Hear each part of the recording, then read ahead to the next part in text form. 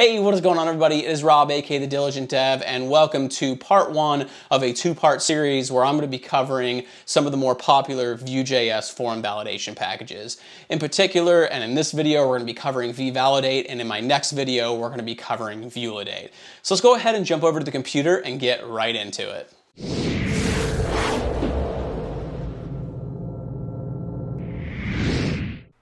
Okay, so here we are over at the computer, and what I've done is I've created a Vue project using npx and a Vue CLI.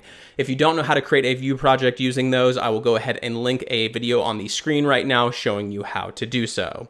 Once the project was created, I went ahead and removed everything from our app div that you see right here.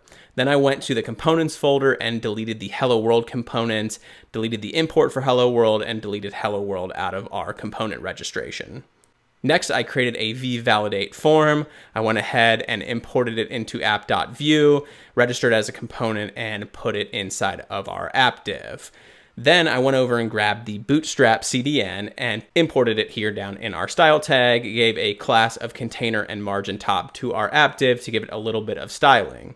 So if we head over to our VeeValidate form component, you'll see that all we have in here is an H2 with VeeValidate form. After all that was done, I opened up a new terminal and ran npm run serve to get a development server up, and then I navigated to localhost 8080. Now what we're concerned about right now is getting VeeValidate into our project. So I'm going to go ahead and head over to their documentation, and we're going to click on Get Started, and then we'll go up here to Overview, and we want to install it in our project. There are a variety of different ways you can install it, but I'm going to be using npm, so I'm going to go ahead and grab this here. We're going to head back. I'm going to open up a new terminal, paste that in, and once that's done, I will be right back. And now that the VeeValidate package has installed, let's go ahead and head back over to their documentation and see how we can use it. Let's go down here to Guide and go to Basics. And you'll see that the first thing we need to do is register a validation provider. And this is a component that acts as a validator for your fields. And if we scroll down, we can see we can import it into a specific Vue file, or we can import it globally as you see down here. Now there's a very specific way that I want to register this component globally in our project. And in order to show you why I want to do it that way, let's head down to Available Rules. Now you'll see that we can go ahead and import the validation provider, but then we're also going to have to import the extend method and also import all the rules. And there is a way to install all of the rules. You'll see that they also have this version down here, which we import extend, then we import all the rules. We loop through the object key of the rules and we go ahead and extend the rules. But what I want to do is import the full bundle. So I'm going to go ahead and copy this right here, and we're going to head back to our project. We're going to go to src main.js, and then right here at the top, I'm going to go ahead and import validation provider. And now that we have it imported, we can come right below and we can just say vue.components, and then we can go ahead and copy this validation provider because I want to name it exactly the same. And then we'll specify that we want the validation provider component used globally as the validation provider. Now, what we're particularly interested in validating are forms. So let's head back over to their documentation and let's go to handling forms. Now, what I want to do is validate before submit. So we'll scroll down here and we'll see that validating forms before submit is a must for form validation. The ValidationObserver offers a handle submit function that you can use to protect your form submissions. This handle submit function accepts a submit handler and will only execute the handler once the user submits a valid form. So let's go ahead and click on this code icon and see what they're talking about. And you'll see that they have a form here, but the form is wrapped in a ValidationObserver. And inside of our form, we have our validation providers that the ValidationObserver will look at and then determine whether or not the form is valid. You'll see that there's a vslot for the handle submit function that they talked about. And all you have to do is wrap your form submit in this handle submit and then your function that you're actually going to fire when the form submits. So let's go ahead and head back to our project. And inside of our main.js, we're going to say imports from VeeValidate. And what we're going to import is the ValidationObserver. And then what we're going to do is register it as a global component. So I'm just going to go ahead and copy this line. We're going to come up here and copy ValidationObserver and just paste it in there. So we'll register a global component called ValidationObserver that references our ValidationObserver that we imported from VeeValidate. I'll go ahead and clean this up a little bit, and we will go ahead and save everything. And now that we have that all set up, let's go ahead and head over to our VeeValidate form component and start coding out our form. Now, the first thing we're going to need to do is set up some variables for our form field. So we're going to come down to export default, and we'll create a data property. And for our form fields, we're going to have a name, email, password,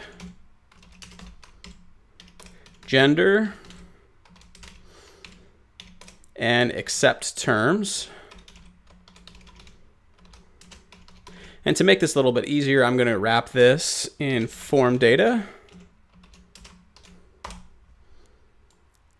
And we'll go ahead and put that all inside of form data. Then up here at the top, we can start coding out the template. Now you'll remember from the documentation, we need to wrap our form in a validation observer. So we're going to say ValidationObserver. And we'll give it a vslot equal to curly braces. We got to wrap this in quotes. Handle submit.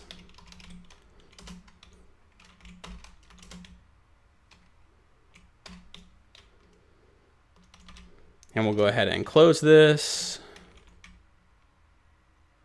And then inside of our validation observer, we're going to have our form. And we will bind to the submit property on the form. And we'll say submit.prevent, so it prevents the default behavior of reloading the page. And then what we're going to do is we're going to take that handle submit that we put on the vslot of the validation observer and put it in here, and then also pass in an on submit. And we will take this on submit, and that's what's going to handle our form submission. So we'll come down here to export default, and we'll make a methods property. We'll do our on submit, and when we submit the form, we're just going to console log our form data, this .form data. And then up in our form, for each one of our inputs, we're going to have to wrap it in a validation provider. So we'll say ValidationProvider. We will give it a name equal to our input name. Rules on this will be required. We'll do a pipe and say alpha, since we do not want any numbers in someone's name. I'm going to go ahead and close this down so we can get a better look at this. And then we'll say vslot and set that equal to errors. We will close our validation provider, and then inside of our validation provider is where we'll put our form input. And I actually have to wrap this in quotes, and there we go. So I'm going to be using some Bootstrap CSS classes. So in here, we're going to have a div of form group. We'll give it a label equal to name. I'll just go ahead and get rid of this for now. And then we'll give it an input. Type will be text. Class will be form control. And vModel will be name. Below it, we'll put a span. Inside of the span, we'll do some text interpolation. And what we're going to do is emit the first error if there is one. So we'll say errors. And errors is an array, and we'll just pick the first error out of that array. And we'll hit save. And we see now we have our name input field on the screen. Below that, we'll have our email input. So what I'm going to do, since it's very similar to this one, and we don't have to type it all out, is I'm just going to copy this validation provider and paste it in here. We're going to change the name to email. And then the rules are going to be required, but the other rule we're going to have instead of alpha will be email, so it validates the email. We'll change the label to email. We'll come down to the input and change the type to email, and then we'll change the vModel to email as well, and we'll hit save. And you'll see now we have our email field. And you'll see right now, if we go inside of one of these fields and leave, you'll see that name is required. And then if we leave, it'll say email is required. And what we can do is type in just some random text, and you'll see it's not a valid email until we put what looks like a valid domain on the end. And since our password field is going to look very similar to our email, we're just going to go ahead and copy this out and paste it below. We will change the name to password. We will change the rules to require. We're going to give it a max. So max characters of 12. And then we're also going to set a min character of 6. We'll go down and change the label to password. We will change the input type to password.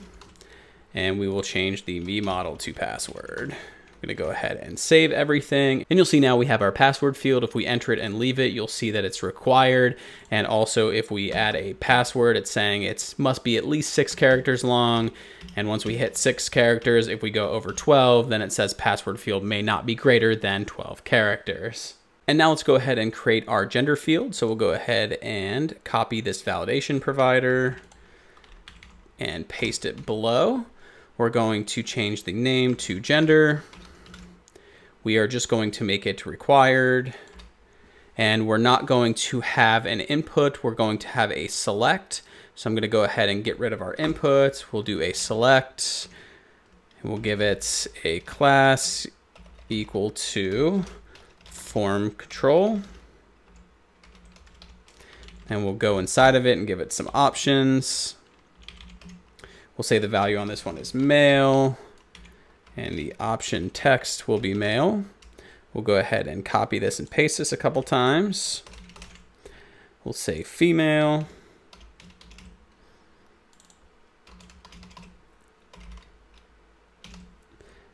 And other.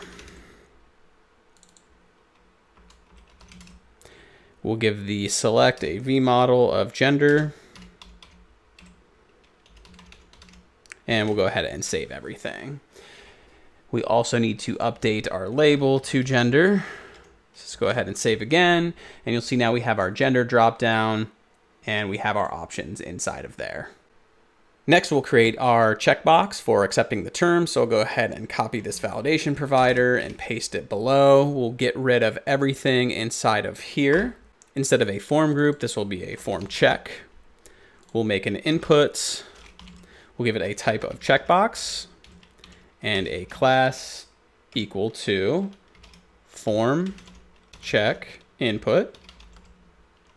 And we'll give it a vModel equal to accept terms.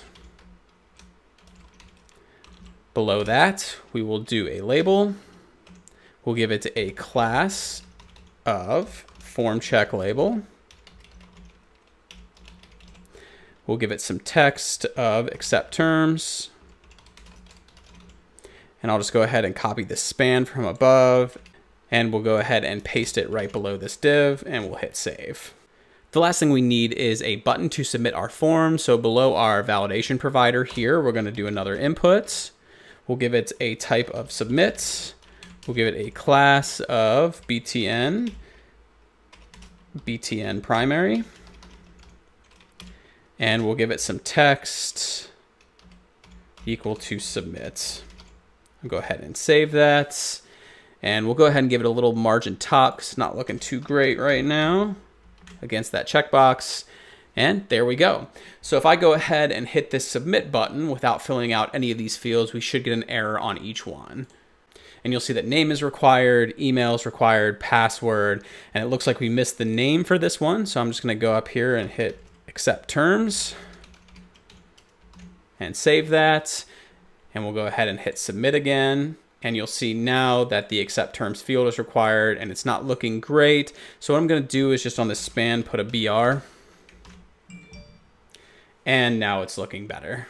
So if we go ahead and test this out, we'll see that the form validations start to disappear as we enter stuff in there. We'll put a password in, pick a gender, and accept terms. And then when we submit, if we open up the console, looks like we're getting some errors here on our vModel. And it's because I wrapped this in form data. So let's go ahead and update our vModel very quickly.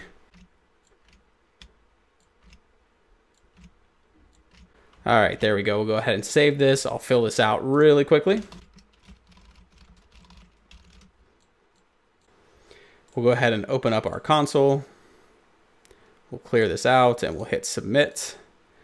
And you'll see now that all of our values are in there and everything is looking good as far as validation and our form submission is concerned. And that's going to go ahead and wrap it up for this tutorial. In my next tutorial, I'll be covering another Vue validation package called VeeValidate. And if you don't want to miss that, make sure you hit that subscribe button and enable your notifications. If you got any value out of this video, I'd really appreciate it if you hit that like button. It helps me out and my channel with the YouTube algorithm. If you have any questions, comments, or concerns about this video, go ahead and drop a comment in the comment section below. And until next time, happy coding.